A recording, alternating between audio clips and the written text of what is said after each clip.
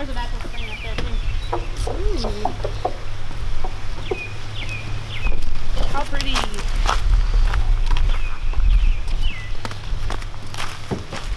Cane Hill is like the coolest place ever. It's like a little hidden gem in the middle of Northwest Arkansas.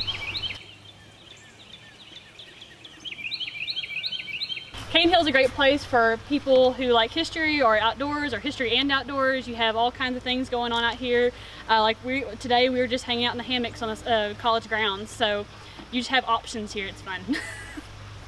This bridge was built for historic Cane Hill to cross this ravine right here where this natural spring's coming out, and help you get up to the trail up this way.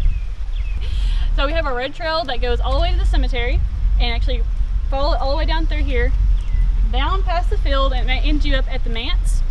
The white trail is the Welch Trail, and that takes you on a quarter-mile loop around the base of the Jordan River. The blue trail is our hardest trail. That is the McCulloch Trail. It's where 3 little girls sat and watched the Civil War battle. You actually stand where they sat during that battle. And our big trail, our big orange trail, is the Earl Trail. And the Earl Trail is our prettiest view, I think, personally. And you take it up and you can actually see the college from the top of the ridge over there. My favorite thing about Cane Hill is it's off the beaten path. You can leave the Fayetteville busyness and come out here, and it's just kind of hidden back in the middle of nowhere, and it's beautiful out here.